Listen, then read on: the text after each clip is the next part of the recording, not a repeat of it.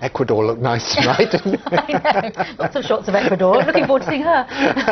Now, wind farms have been a part of the landscape here in the east for many years. But now there's something else. Solar farms. A new site at Wilburton near Cambridge is one of the largest in the country, able to power 1,200 homes. It's just been connected to the national grid.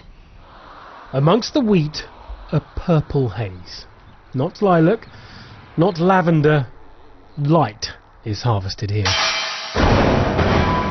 A field of photovoltaic solar panels, PV for short.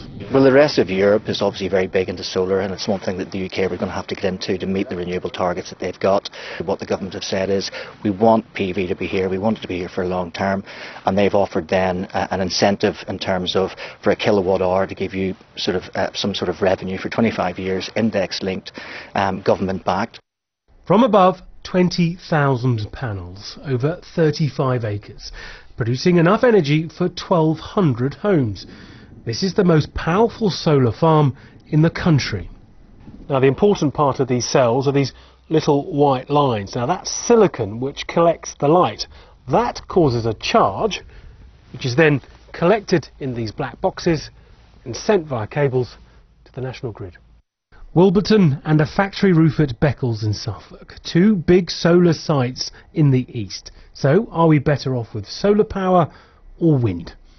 The subsidy for solar is about 7 times that of the wind turbines. So it's a dilemma. Do you want wind turbines or do you want more costly renewable energy from solar?